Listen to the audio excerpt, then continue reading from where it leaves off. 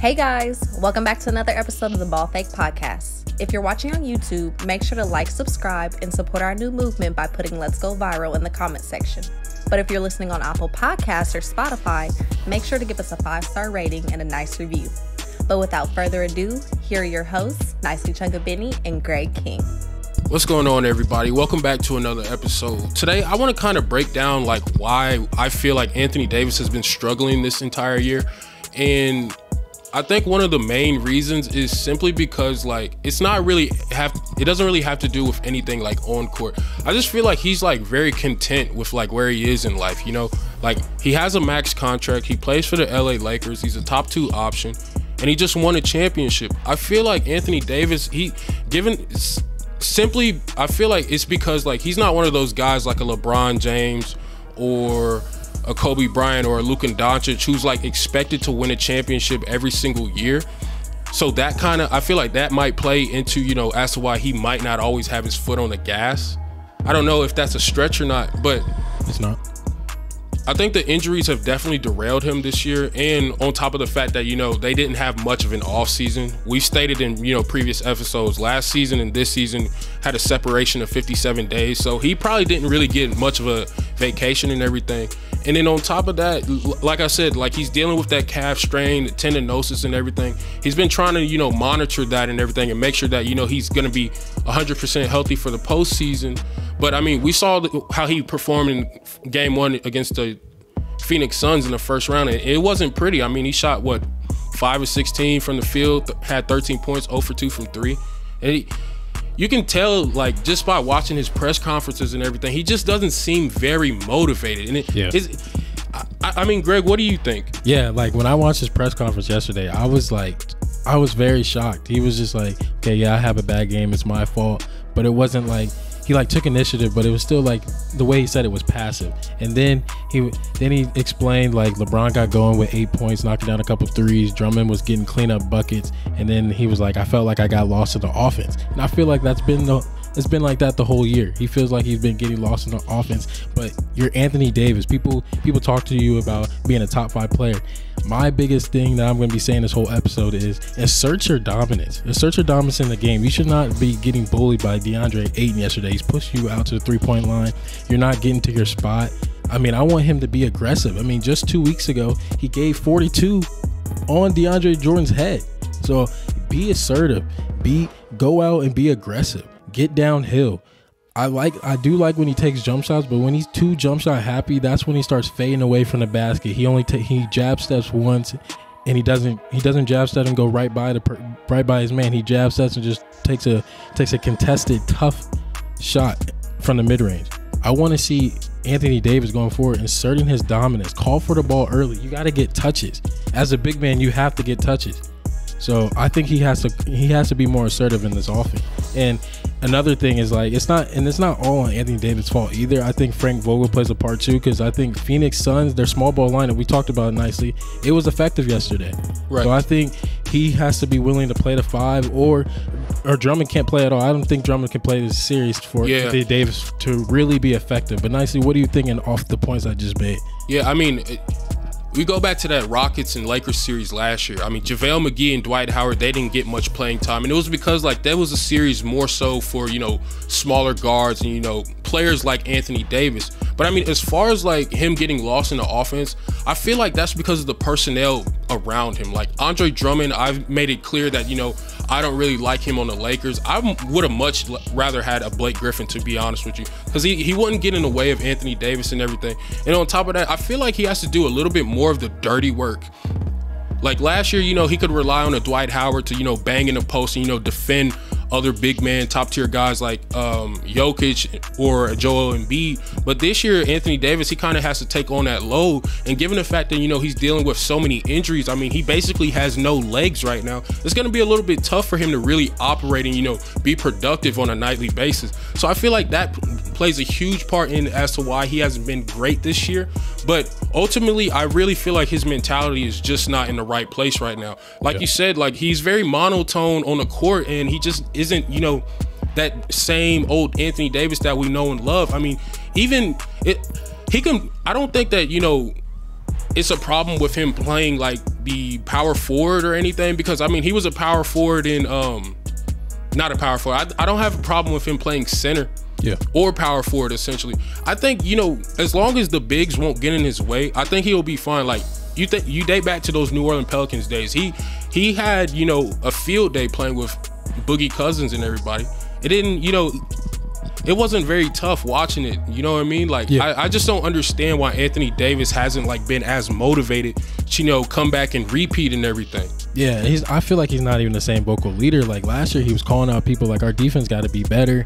We have to step up. He's calling out LeBron, calling out his teammates. Like, I'm not seeing that assertiveness that he even had last year. And then his plus minus yesterday was the worst he's ever had since he's been in the NBA. Like that's not what we want out of your co-star. Like, we want Anthony Davis to help LeBron. We want because LeBron, I mean, he was passive. He wasn't really looking. He wasn't going downhill. I think yesterday was a perfect opportunity for Anthony Davis to insert his dominance into the game, because the Lakers needed that.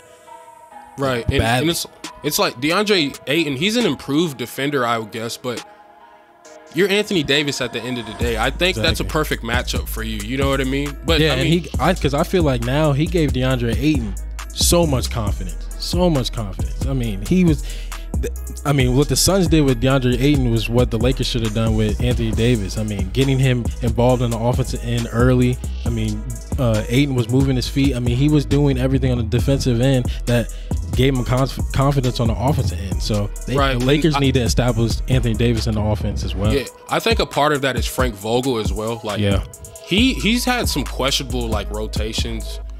I mean, they looked at Taylor Horton-Tucker a little bit yesterday. I thought not last year.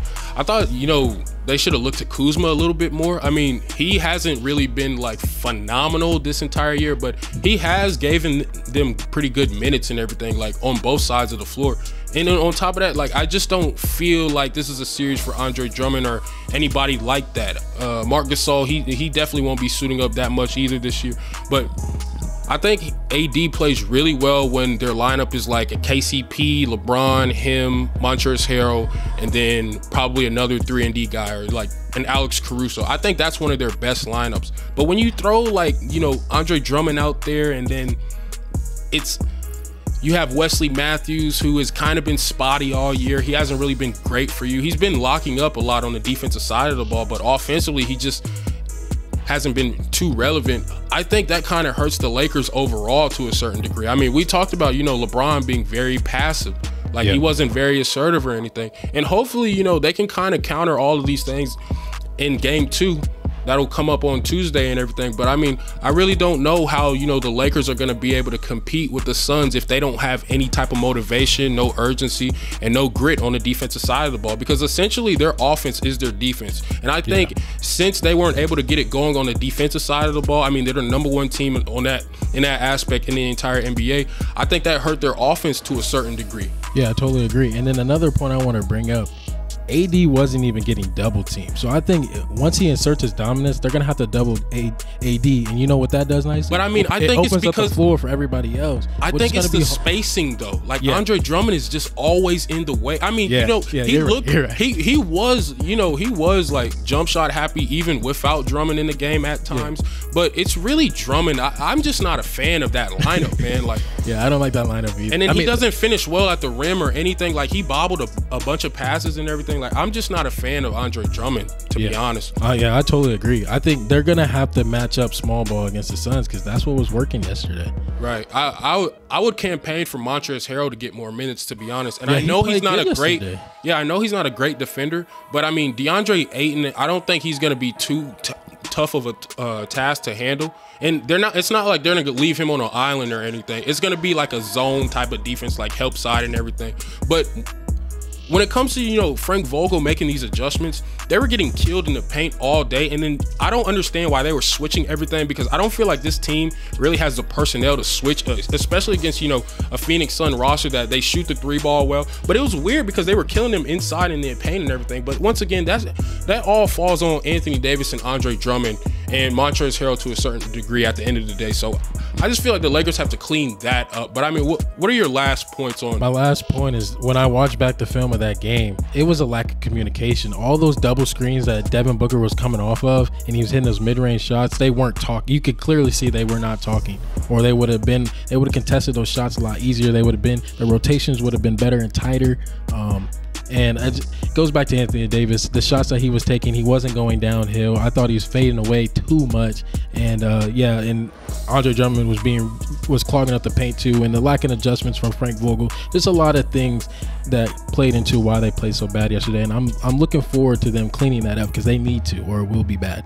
Yeah, and I don't think they're going to be as effective on the offensive side of the ball as far as like Phoenix coming into game 2 because, you know, Chris Paul, he's a little bit crippled. Like, he suffered a shoulder contusion. Typically, that's an injury where it takes like either a few days to heal to some weeks. So we don't know like the information on that entirely just yet.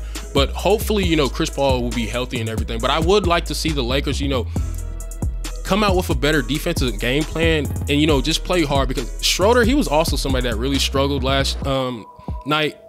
And I just feel like the Lakers, man, like they have to address some of these issues, man. Like Schroeder, he has to figure out how he can defend in the pick and roll. And then I think they need to definitely double Devin Booker heading into game 2 and just make somebody else beat you. Because once again, Chris Paul, he's going to be a little bit, you know, lackadaisical given the fact that his shoulder is going to be injured. So I just think the Lakers, they have to come up with a better game plan. But at the end of the day, I've said it in previous episodes, Anthony Davis has to be the best player on his team in order for them to win a championship. Exactly.